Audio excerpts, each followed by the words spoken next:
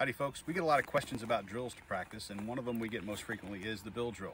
The point of the bill drill is not really to see how fast you can shoot it. The point is, are you drawing to a good grip that lets you fire a series of rapid, accurate shots, keeping them under control, right? It's not a tactic, it's an assessment, right? So we're gonna shoot it real quick and see where I'm at. Hopefully I'm under 3 seconds.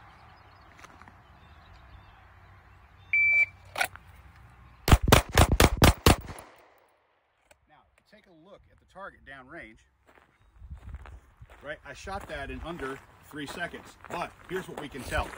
If you look at the holes, you can tell my grip started to come apart. That's what the bill drill is meant to see.